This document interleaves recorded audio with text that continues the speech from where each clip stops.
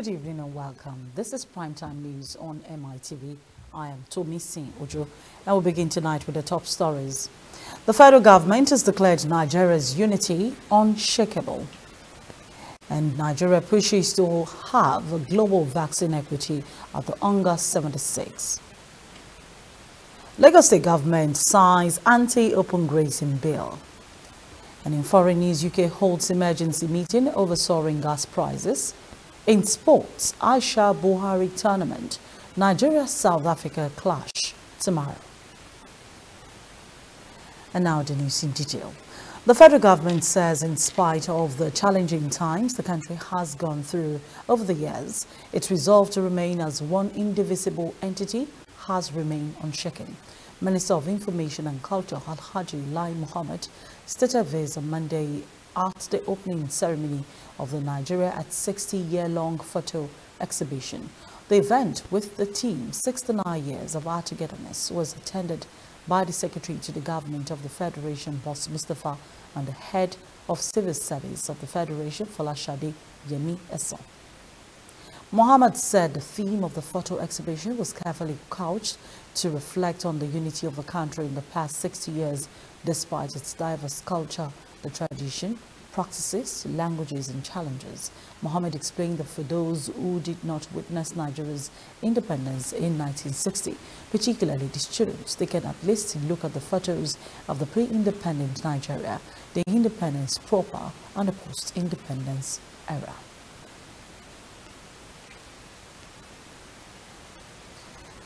The permanent representative of Nigeria to the United Nations, Professor Tijani Mohamed Bande, says Nigeria will join other world leaders to push for global COVID-19 vaccine equity at the ongoing United Nations General Assembly high-level meetings.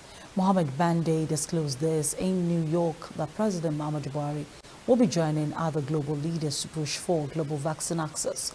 The Nigerian envoy said that the issue of equal access to vaccines was paramount to the 76th session of the General Assembly based on its theme.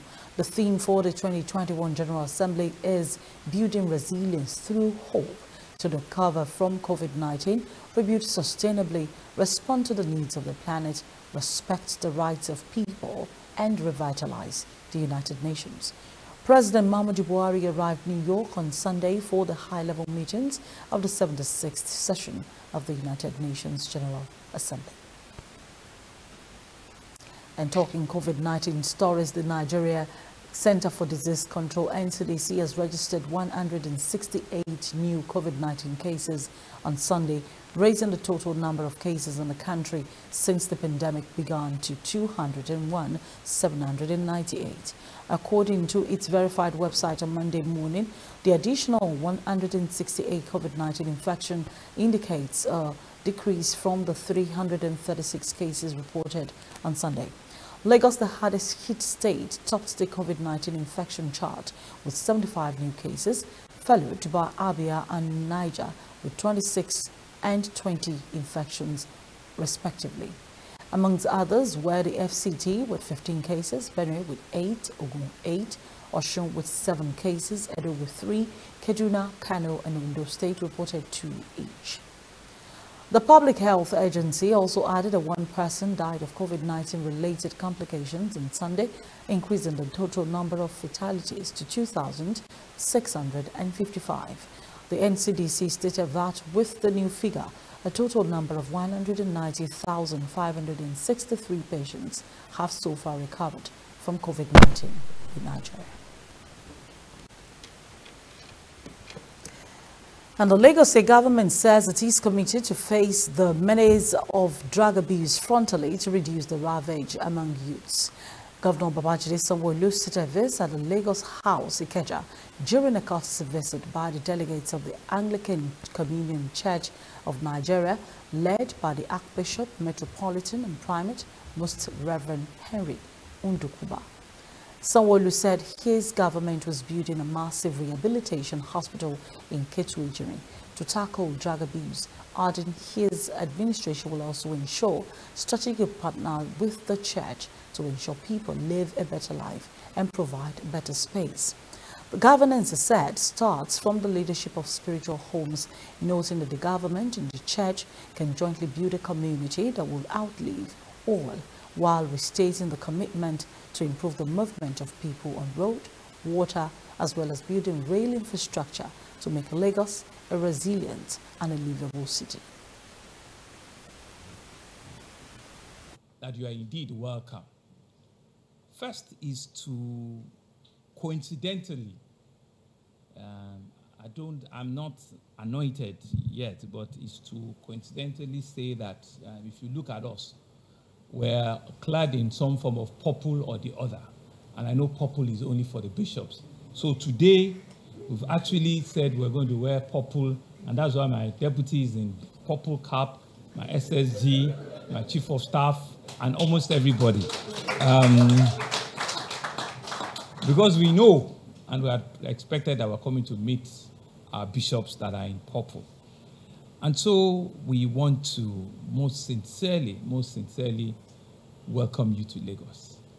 First is to thank a primate for all of the very, very generous and kind words that he has used to describe my person and our government. He has shown that indeed he's been watching us meticulously and very carefully. And to assure my primate that all of the words they've used to describe my person and our government, we take them very seriously. We know how important those comments are coming from you, and we don't take them lightly at all. The governor of Lagos State, Babajide Sanwo-Olu, has also signed a law to prohibit open cattle grazing and trespassing of cattle on land in Lagos State and for connected purposes. By these acts, the bill has now become a law. He also signed the Lagos State Domestic and Sexual Violence Agency Bill 2020 into law.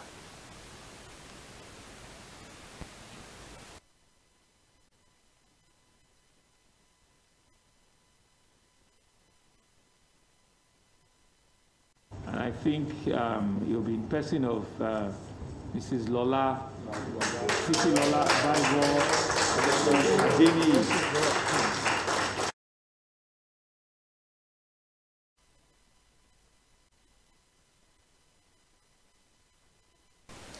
Following the forthcoming People's Democratic Party Congress, aggrieved members of the party met in Ibadan to kick against the return come 2023.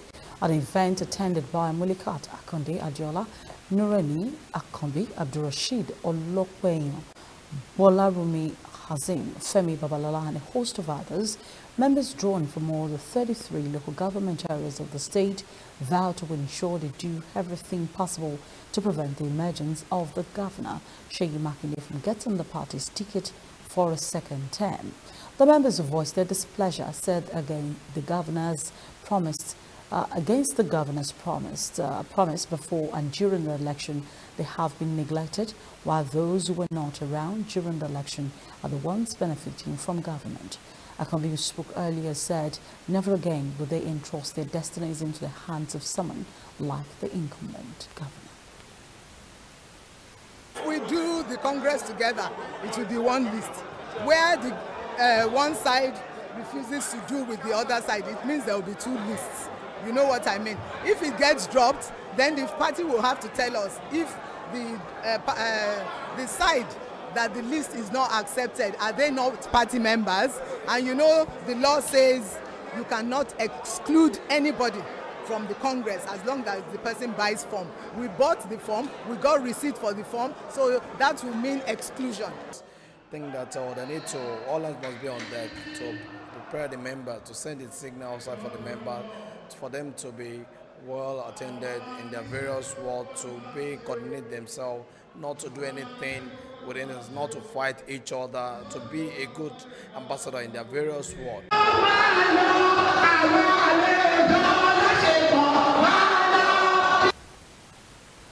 Nigeria's local currency, Naira, is currently facing severe pressures following it to a record depreciation against the US dollar in both the parallel market in investors and exporters I&E window. This came at the backdrop of the $600 million accretion to the nation's foreign reserves during the week. In the parallel market, the exchange rate rose to 570 naira per dollar on Friday from 540 naira per dollar the previous week, losing 30 naira, the highest in recent years. In the I&E window, the naira depreciated by 88 kobo as the indicate exchange rate dropped to 412 naira 88 kobo per dollar on Friday from 412 per dollar the previous week. However, the volume of dollars traded turnover in the window rose from 35% to $975.63 million last week from $724.11 million traded the previous week.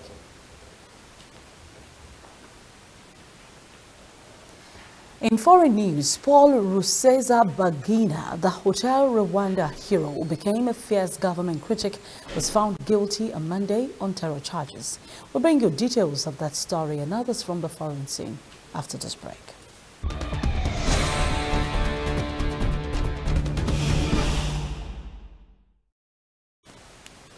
Welcome back. The Hotel Rwanda hero, Paul Rusesabagina, who became a fierce government critic, was found guilty on Monday on terror charges after what his supporters say was a politically motivated show trial. He was convicted of backing a rebel group blamed for deadly gun, grenade and arson attacks in Rwanda in 2018 and 2019. Justice Beatrice Mukamurenzi said at the end of a 7-month trial that Rusesabagina founded a terrorist organization that attacked Rwanda. He financially contributed to terrorist activities. Rwanda prosecutors have sought a life sentence for Rusesabagina, the 67-year-old former hotelier credited with saving hundreds of lives during the 1994 genocide and whose actions inspired the Hollywood film. Neither he nor his lawyers were in court for the verdict, although the 20 other defendants in the case attended. Rusesabagina, who used his fame to denounce the Rwandan leader Paul Kagame as a dictator, was arrested in August 2020 when a plane he believed was bound for Burundi landed instead in Rwandan capital, Kigali. Earlier this month, Kagame had dismissed criticism of the case, saying Rusesabagina was in the dark not because of his fame, but over the lives lost because of his actions. He says he didn't commit any crime, when everybody knows, as well as Rusesabagina, that elements of Kagame's forces were behind the atrocities that took place from 1990 and after 1994. And the UK government was on Monday holding an emergency meeting with the energy and consumer groups as the country experienced record gas prices that threatened huge bills for households, as well as undermining food supplies and casting doubt on energy firms' future. Prime Minister Boris Johnson sought to reassure consumers fearing surging winter power bills and the possibility of more small British energy firms collapsing from higher cost. Faced with a fast-moving situation, Business Secretary Kwasi Kwarteng was meeting with the energy industry and consumer groups. Speaking during a visit to the United States, Johnson said people should be reassured in the sense that yes, there are a lot of short-term problems, not just in the country, but around the world, caused by gas supplies and shortages of all kinds. Prices of natural gas in Britain have hit record highs, also driven up after a fire knocked out a vital point connecting the country's power grid to France. Wholesale prices for gas have rocketed 70% since August, adding to already strong inflation that has been stoked by staff shortages as economies reopen after pandemic lockdowns.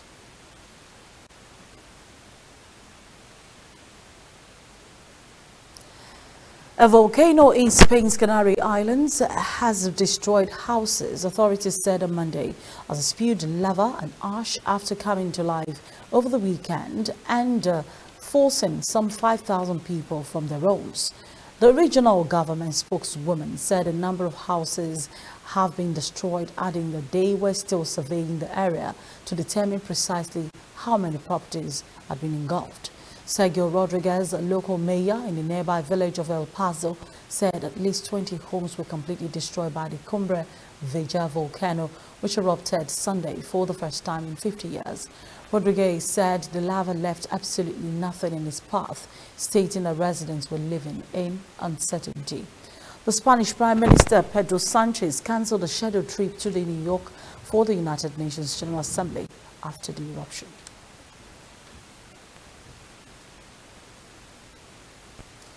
And Greece on Monday began moving asylum seekers to the first of several new EU-funded closed camps on its islands hours after a fire touched a part of the current facility. Rights groups oppose the new camps, saying that the strict access measures in them are too restrictive. General Secretary for Asylum at the Greek Migration Ministry, Manos Logothetis, said at the island of Samos that today was a historic day, a day of joy for the group. Logothetis said that out of some 400 people at the current Vathi camp at Samos, 270 have said they want to move to the new Zervo facility. The first bus with 22 people on board was already heading to Zervo, Logothetis said. The ministry is prepared to register up to 200 people today and the remainder on Tuesday, he also concluded.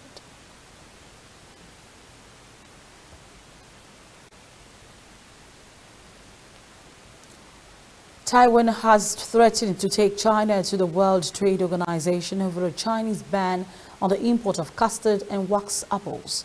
Chinese customs authorities made the announcement of the ban on Saturday that China would from Monday ban the import of custard and wax apples from Taiwan, citing concerns over the pest Planococcus minor.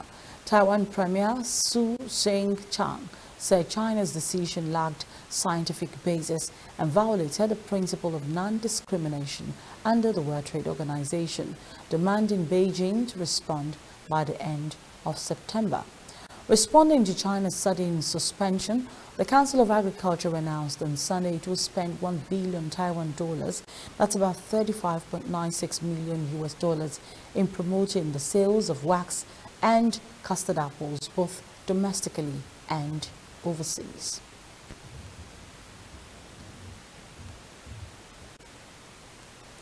You're still watching Primetime News on MITV. We now move to sports stories. Please stay tuned.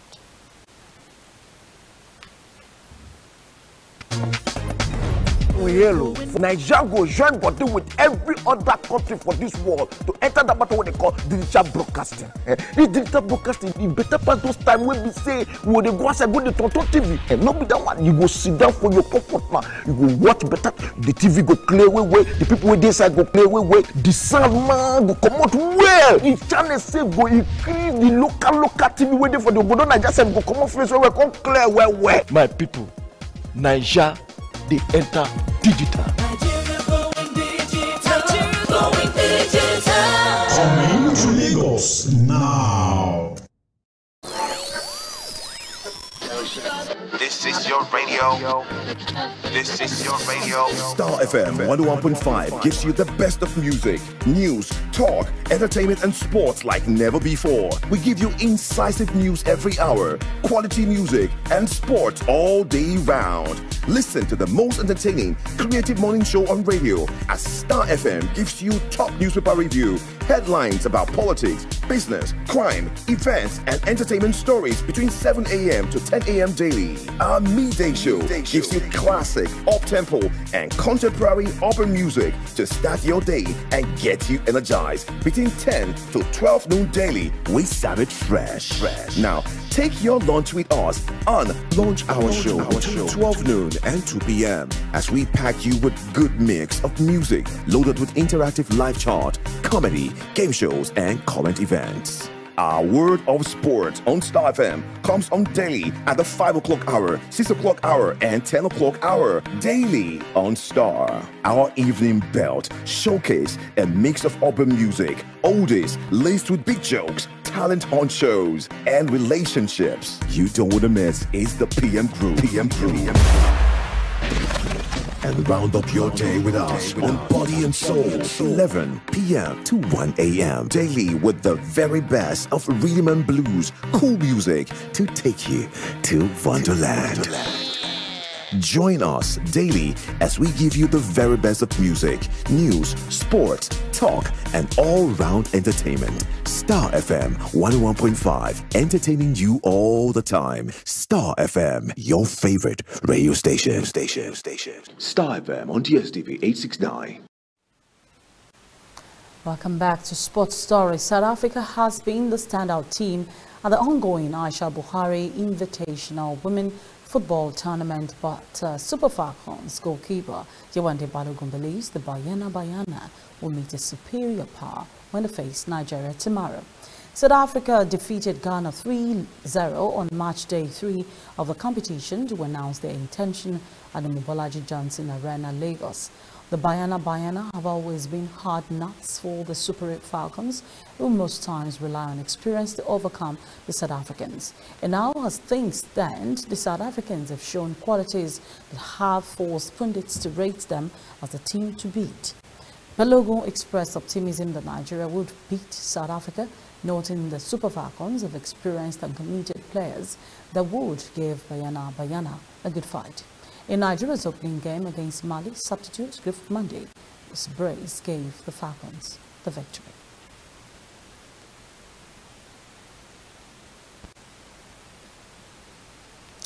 And FIFA has invited football's national federations to an online summit on September the 30th to discuss the international calendar and its push to host the World Cup every 2 years instead of 4. World Football's governing body wants to launch a new consultation phase for the international women's and men's calendar, set to expire at the end of 2023 and 2024 respectively.